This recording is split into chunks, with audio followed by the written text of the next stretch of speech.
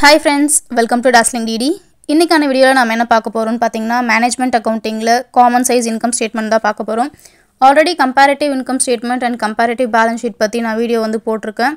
So அத நீங்க check பண்ணனும் அப்படினா டிஸ்கிரிப்ஷன்ல லிங்க் கொடுக்கிறேன், செக் பண்ணி பாருங்க. அப்படி இல்லாட்டி மேனேஜ்மென்ட் அக்கவுண்டிங் அப்படினு சொல்லிட்டு ஒரு பிளேலிஸ்ட் இருக்கும். அதுள்ள போய் கூட நீங்க என்னோட வீடியோஸ் பார்க்கலாம். நீங்க இப்பதான் ஃபர்ஸ்ட் டைம் என்னோட வீடியோ பார்க்கறீங்க அப்படினா மறக்காம சேனலை சப்ஸ்கிரைப் பண்ணிக்கோங்க. கூடவே பக்கத்துல இருக்க பெல் ஐகானையும் பிரஸ் பண்ணிக்கோங்க. அப்பதான் ஃபியூச்சர்ல நான் போடக்கூடிய எல்லா வீடியோஸ்மே உங்களுக்கு நோட்டிஃபிகேஷன் வரும். இதான் என்னோட இன்ஸ்டாகிராம் ஹேண்டில். நீங்க இதற்கும் ஃபாலோ பண்ணலாம் அப்படினா ஃபாலோ பண்ணிக்கோங்க. என் கூட பர்சனலா கனெக்ட் ஆகலாம். சோ இப்போ வாங்க வீடியோக்குள்ள போயிடலாம். Common size income statement base பண்ணி ஒரு சம் நம்ம பார்க்கலாம். The following are the income statements of XYZ Co Limited for the years 2020 and 2021. Prepare common size income statement for the 2 years அப்படினு சொல்லிட்டு நமக்கு trading and profit and loss account கொடுத்திருக்காங்க. So particulars இருக்கு. 2020 year and 2021 year கான values எல்லாம் கொடுத்திருக்காங்க. And likewise credit sideம் அதோட values எல்லாமே கொடுத்திருக்காங்க. So என்னென்ன இருக்கு அப்படினு just go through பண்ணிக்கலாம். Cost of sales கொடுத்திருக்காங்க. Gross profit is there and credit sideல sales இருக்கு. Then profit and loss account வரப்ப operating expenses கொடுத்திருக்காங்க. அது கீழ administration, selling and distribution expenses 3 split up கொடுத்திருக்காங்க. Then we have non operating expenses. அதுல finance அப்புறம் goodwill written off இருக்கு. Then net profit கொடுத்திருக்காங்க. credit sideல பாத்தீங்கன்னா gross profit brought down பண்ணிருக்காங்க and interest on investment கொடுத்திருக்காங்க. So இது எல்லாமே தான் நமக்கு இந்த trading and profit and loss accountல கொடுத்திருக்கக்கூடிய particulars. So இப்போ இத வச்சு sum எப்படி போடுறது அப்படிங்கறத பார்க்கலாம். நாம XYZ Co Limited ஓட common size income statement prepare பண்ண போறோம் for the years ending 31st December 2020 and 2021. So இந்த years நமக்கு கொடுத்திருக்காங்க இங்க 2020 2021 சொல்லிட்டு. So அதே நாம இங்க denote பண்ணிக்கிறோம். So இப்போ இதான் நம்மளோட pro forma particulars போட்டுட்டு 2020 2021 இத போட்டுக்கோங்க. Then amount இங்க percentage similar-ஆ இங்க amount and percentage போட்டுக்கோங்க. So இப்போ first நாம என்ன பண்ணனும்னு பாத்தீங்கன்னா first sales நாம எழுதணும். அதாவது இந்த common size income statementனா இதுதான் statement, ஓகேவா? So இது நமக்கு account formatல இருக்கு இது and இது பாத்தீங்கன்னா statement formatல இருக்கு. So அந்த statement அதாவது common size income statementல நம்ம first என்ன போடணும்னு பாத்தீங்கன்னா sales தான் we need to denote. So நான் first உங்களுக்கு 2020 year கானது எல்லாமே சொல்லிடுறேன். அதுக்கு அப்புறம் நாம 2021 க்கு move on பண்ணலாம். So first is sales. Sales ஓட வேல்யூ எவ்வளோ? 4 lakh போட்டுக்கோங்க minus cost of sales. Cost of sales எவ்வளோ? 2,40,000. So 2,40,000. இது ரெண்டுத்தையும் நீங்க மைனஸ் பண்ணி பாருங்க. 4 lakh minus 2,40,000 you will get 1,60,000. So இந்த 1,60,000 gross profit. இதை ஏன் வெச்சுக்கலாம்? ஒண்ணும் இல்ல, சேல்ஸ்ல இருந்து cost of sales minus பண்றப்ப we will get gross profit and we are denoting it as A. இப்போ இந்த percentage column எப்படி போடுறோம் அப்படிங்கறத நம்ம பார்க்கலாம். So நம்மளோட sales value எவ்வளோ? Sales is 4 lakhs. So இந்த 4 lakhs தான் நீங்க இங்க இருக்கக்கூடிய எல்லாத்துக்குமே denominator வச்சு போடணும். எப்படிங்கறத பார்க்கலாம். So இப்போ நான் இங்க அதாவது இந்த percentage உங்களுக்கு calculate பண்ணி காட்டுறேன். So sales value எவ்வளோ?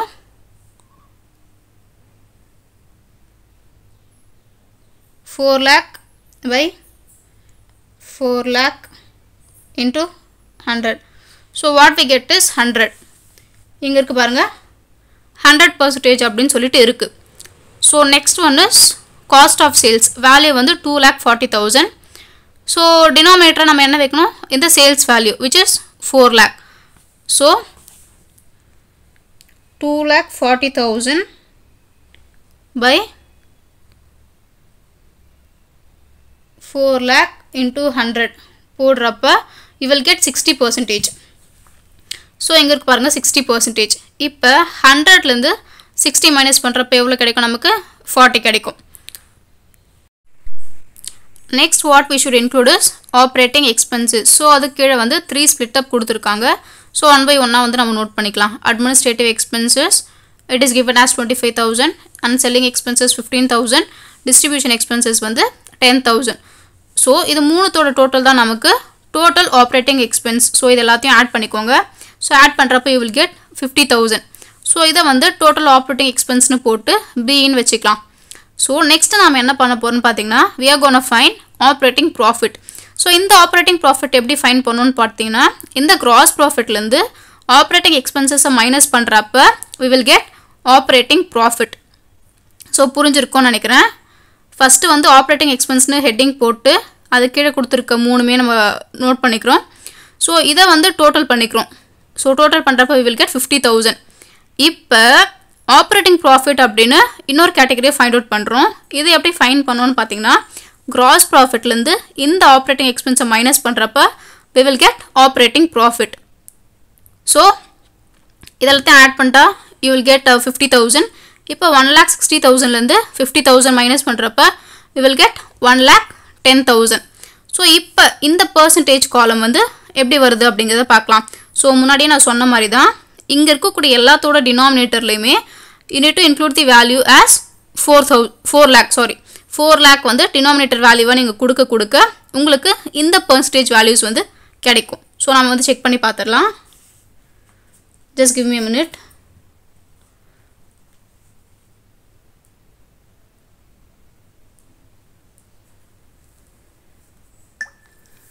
So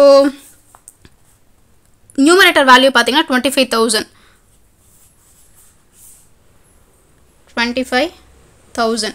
denominator எவ்வளவு போடணும் 4 lakh into 100. So we get 6.25%.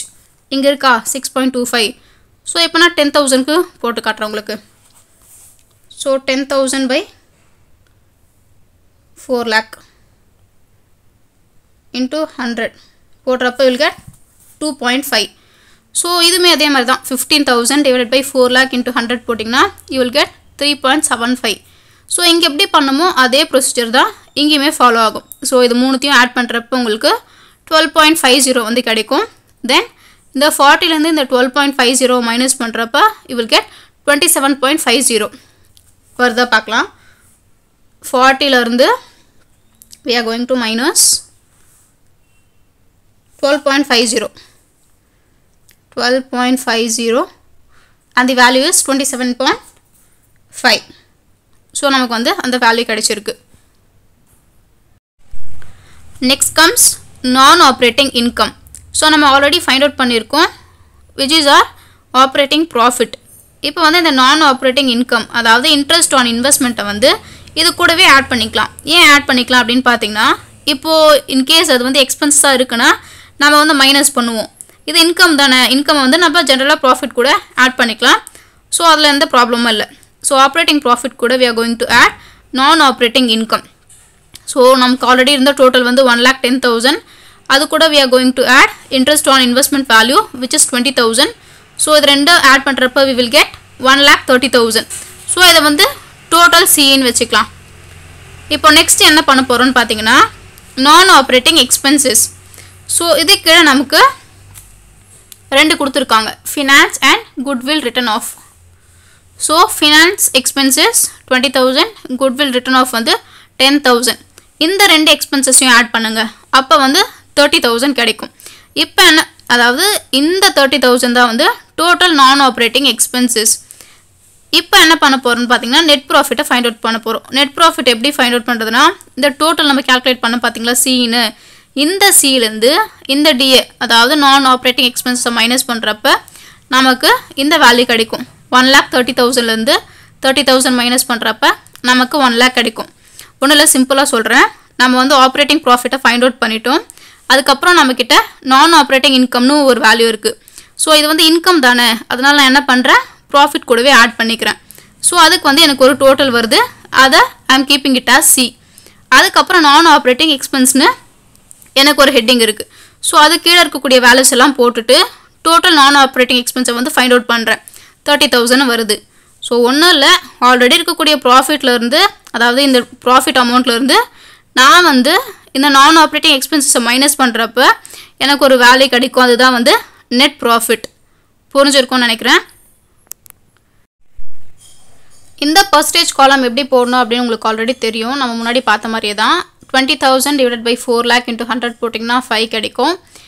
So இது ரெண்டு ஆட் பண்ணி நமக்கு கிடைக்கக்கூடிய வேலை வந்து 1,30,000. அதே மாதிரி 27.5வும் 5 வேல்யூவும் ஆட் பண்ணாக்கா உங்களுக்கு வந்து 32.5 கிடைக்கும். நீங்கள் இந்த மெத்தட்லையும் போடலாம். அப்படி இல்லாட்டி 1,30,000 நியூமரேட்டராக வச்சுட்டு 4 lakh டினாமினேட்டராக வச்சுட்டு into 100 போட்டிங்க அப்படின்னா அப்போ கூட உங்களுக்கு இந்த 32.5 வேல்யூ வந்து கிடைக்கும். ஸோ இப்போ வந்து நம்ம அந்த மாதிரி பண்ணி பார்க்கலாம். 1,30,000 divided by 4 lakhs into 100 and the value is 32.5. So இங்கே இருக்க பாருங்கள் 32.5. ஸோ இங்கே இருக்கக்கூடிய எல்லா வேல்யூஸுமே அதே மாதிரி தான் பண்ணணும். ஸோ நியூமரேட்டரில் இந்த வேல்யூ போட்டு டினாமினேட்டரில் 4 lakh into 100 பண்ணிங்க அப்படின்னா உங்களுக்கு இங்கே இருக்கக்கூடிய எல்லா வேல்யூஸுமே கிடைக்கும். இது ரெண்டு ஆட் பண்ணால் you will get 30,000. இது ரெண்டு ஆட் பண்ணுறப்ப 7.50 கிடைக்கும். இதையும் மைனஸ் பண்ணால் 1 lakh. அப்போ 32.5யும் 7.5யும் மைனஸ் பண்ணுறப்ப நமக்கு 25 வந்து கிடைக்கும். 32.5லேருந்து 7.5 மைனஸ் பண்ணுறப்ப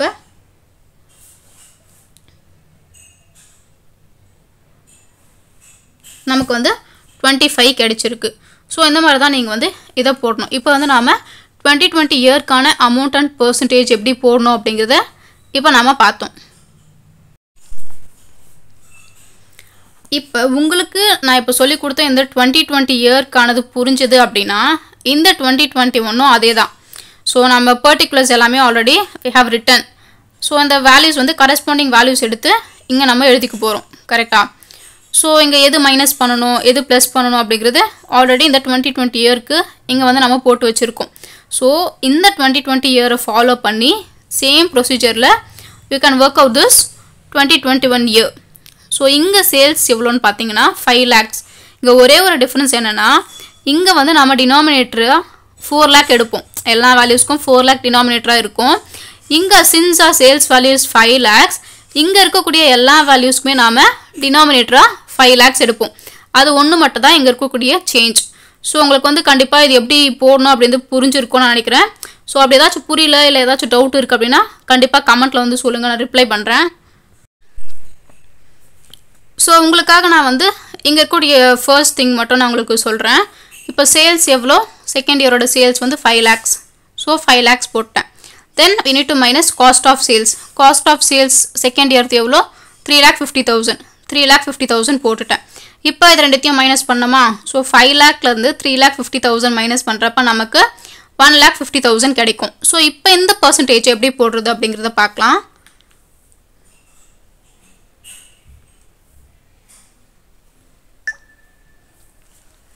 so 5 lakhா sales 5 lakhs divided by சேல்ஸை தான் நம்ம டினாமினேட்டராக வைக்கணும். 5 lakh divided by 5 lakh into 100 and the percentage value is 100. இப்போ இங்கே cost of sales எவ்வளோ? 3,50,000. So 3,50,000 divided by 5 lakh into 100 போடுறப்ப you will get 70. So 100லேருந்து 70 minus பண்ணுறப்ப நமக்கு 30 கிடைக்கும். ஸோ இதே மாதிரி தான் இங்கே 2020 இயருக்கு நம்ம எப்படி போட்டோமோ we are going to follow the same procedure for the year 2021. The small changes you are going to keep this value, that is 5 lakhs as denominator for the year 2021. இதுதான் வந்து இங்கே இருக்கக்கூடிய ஒரு சின்ன சேஞ்ச். மற்றபடி இது எப்படி போட்டிங்களோ அதே மாதிரி டிட்டோவாக நீங்கள் வந்து இந்த 2021 இயர்க்கான சம் வந்து போட்டு முடிச்சிடலாம். இப்போ நோட்டில் என்ன கொடுத்துருக்காங்க அப்படிங்கிறத பார்க்கலாம். Sales for each year is taken as 100. இதை வந்து நீங்கள் ரொம்ப கன்ஃபியூஸ் பண்ணிக்க தேவையில்லை. இங்கே வந்து 4 lakh இருக்கா? 4 lakh நியூமரேட்டரில் போட்டுறேன். டினாமினேட்டரில் சேம் வேல்யூ தான் போடணும், 4 lakh into 100. ஸோ அப்போ இது ரெண்டு கேன்சல் ஆகி எனக்கு என்ன பர்சன்டேஜ் இருக்குது? 100. ஸோ அதை தான் வந்து இங்கே சொல்கிறாங்க. Sales for each year is taken as 100. So இதுதான் வந்து நாங்கள் சொன்னது. நீங்கள் ரொம்ப கன்ஃபியூஸ் பண்ணிக்க வேண்டாம். And each item of expenditure R income in the year concern is shown as percentage of sales of that year. அதாவது இங்கே இருக்கக்கூடிய எக்ஸ்பென்ஸாக இருக்கலாம் இல்லை இன்கமாக இருக்கலாம், வாட் எவர் இட் இஸ், அதை வந்து நம்ம டினாமினேட்டரை எந்த வேல்யூ வைக்கணும்னு பார்த்தீங்கன்னா அந்த இயரோட சேல்ஸ் வேல்யூவை தான் டினாமினேட்டராக வச்சு சம் போடணும்னு சொல்கிறாங்க. அதுதான் வந்து இங்கே கொடுத்துருக்காங்க. Each item of expenditure R income இந்த year concerned is shown as percentage of sales of that year. புரியும்னு நினைக்கிறேன். அந்த இயரோட கரஸ்பாண்டிங் சேல்ஸ் வேல்யூ என்னவோ அதை வந்து எல்லா வேல்யூஸோட டினாமினேட்டராக வச்சு இந்த பர்சன்டேஜ் வேல்யூ வந்து ஃபைண்ட் அவுட் பண்ணணும் அப்படின்னு சொல்கிறாங்க. இங்கே எல்லாருக்கும் வந்து கண்டிப்பாக அந்த சம் புரிஞ்சிருக்கும் அப்படின்னு நான் நினைக்கிறேன். ஸோ நான் வந்து கேல்சி யூஸ் பண்ணி ரொம்ப நாள் ஆனதுனால அது இப்போ எங்கே வச்சுருக்கேன்னு தெரியல. இந்த சம் வந்து இப்போது டீச் பண்ணலாம்னு நினச்சேன். ஸோ ஃபார் எமர்ஜென்சி பர்பஸஸ் நான் வந்து மொபைல் ஃபோன் யூஸ் பண்ணியிருக்கேன். யாரும் வந்து தப்பாக எடுத்துக்க வேண்டாம். உங்களுக்கு இந்த சம் கண்டிப்பாக புரிஞ்சிருக்கும் அப்படின்னு நான் நம்புகிறேன். உங்களுக்கு இந்த வீடியோ பிடிச்சிருந்தது அப்படின்னா மறக்காமல் அந்த லைக் பட்டனை ப்ரெஸ் பண்ணிக்கோங்க. முடிஞ்சால் உங்கள் ஃப்ரெண்ட்ஸுக்கும் ஷேர் பண்ணுங்கள். என்னோடய டீச்சிங் எப்படி இருக்குது, இல்லை உங்களுக்கு வேறு எந்த மாதிரியான வீடியோஸ் வேணும், வேறு எந்த சம் வேணும் அப்படிங்கிறத வந்து மறக்காமல் கமெண்ட்டில் சொல்லுங்கள். So that I can make videos for you. இவ்வளோ நேரம் இந்த வீடியோ பார்த்த எல்லாருக்கும் தேங்க்யூ ஸோ மச். கீப் வாட்சிங் அண்ட் கீப் சப்போர்ட்டிங்.